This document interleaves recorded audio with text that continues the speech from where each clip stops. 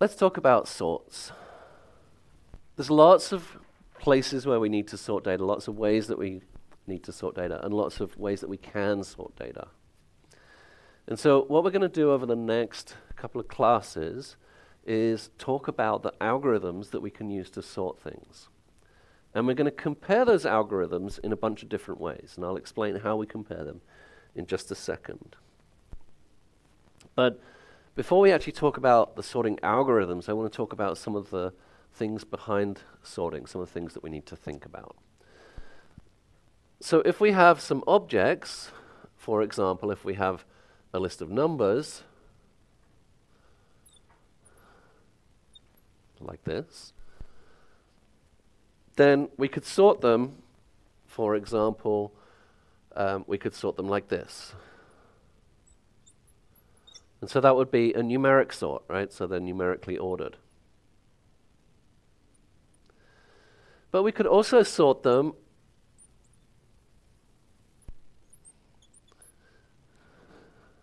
alphanumerically, right?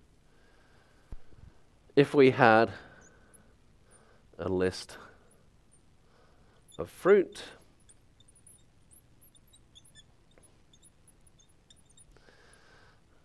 if we had some bananas, some oranges, and some apples, we could sort that list. But remember, what if we had capital letters, right? So we need to think about case-sensitive versus case-insensitive sorts. Okay. So when we're sorting things, we need to think about how we sort them. And of course, with objects, as we've seen, for example, in the trees, we use the compare to method to sort things, right? So compare to returns less than 0 if something's smaller, equal to 0 if they're the same, and greater than 0. And so just like we did in our trees, in our binary search trees, if we were sorting things and we were using generic objects, we would use compare to, because we need to understand how objects are related to each other. For the purposes of talking about the algorithms, I'm only going to use numbers, and I'm only going to use numeric sort. Okay. The second thing that we need to think about, other than things that we can sort, is how we actually do the sort.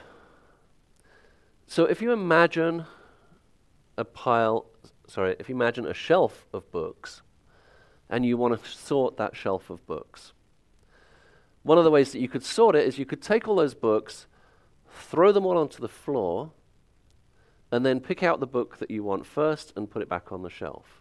Pick out the next book, put it back on the shelf. Okay? So in that case, you need an additional piece of storage. You need the floor to do that. Another way that you can sort something is that shelf of books, is to take a book, hold it in your hand, find out where it goes, and put it in the right place. Okay? So that only needs one piece of storage just for that individual book. It doesn't need storage for all of the books, like taking them and throwing them on the floor does. And so we have two different concepts here. If I take all of the books and I throw them on the floor, basically I need an equal amount of storage for my data structure. So another copy of my data structure. And that's called an out-of-place sort. Okay?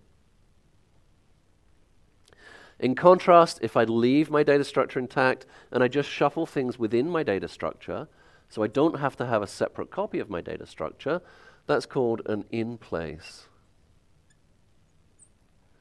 sort. So we have out-of-place sort and we have in-place sort. The next situation I need to worry about is, what if I have duplicate elements in my list? So if I have my list of numbers,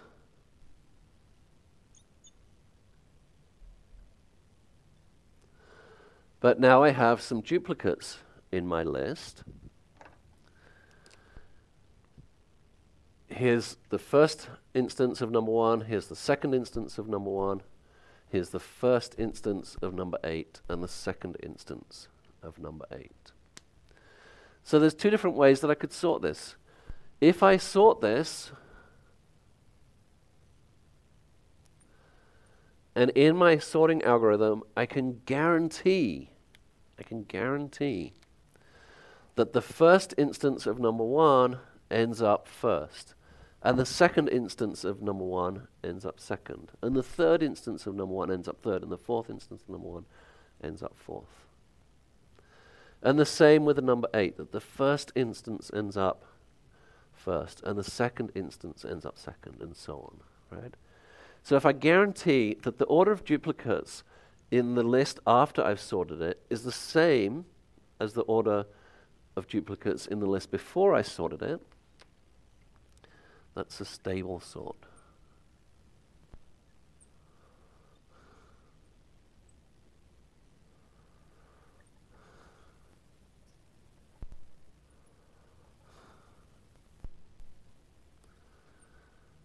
So a stable sort is that I can guarantee that the order of duplicates remains unchanged after sorting. An unstable sort is the opposite. In an unstable sort, you can't guarantee that that's true. If I took all the books and threw them on the floor and shuffled them up somehow, I couldn't necessarily guarantee that the book that I take out and put back on the shelf ends up in the same order if I've got two copies of the same book, right? So we have out-of-place sort, we have in-place sort.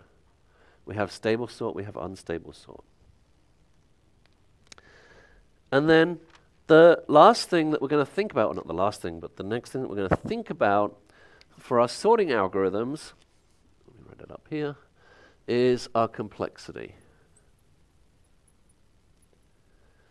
And we're going to think about basically three different conditions when we talk about complexity of the sorting algorithms. So we're going to think about the worst case,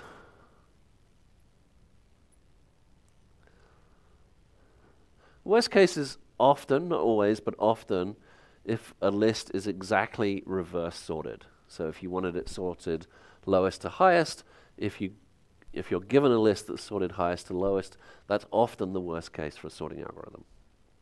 It doesn't matter. We're going to think about the average case,